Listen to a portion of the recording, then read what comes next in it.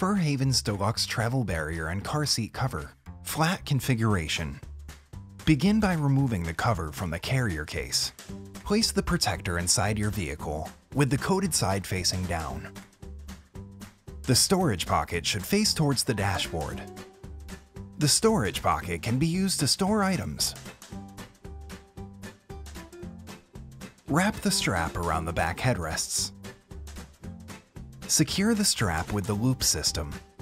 Wrap each barrier headrest strap around the front seat headrest and attach to the grommet. This will secure the front corners of the base platform to prevent sagging. Adjust the straps to custom length.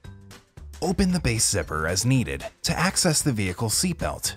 You can use this as a pet tether, pet safety belt, or restraint device. All seats will be covered and ready for your dog. Box configuration. Unzip the panel zippers. Adjust each strap around the headrests, then thread the strap through the corresponding loop. Attach clip to base and secure panels together.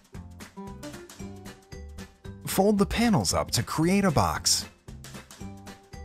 Attach clip to base and front flap to secure panels together. Once you are finished, your dog will have a safe space to travel.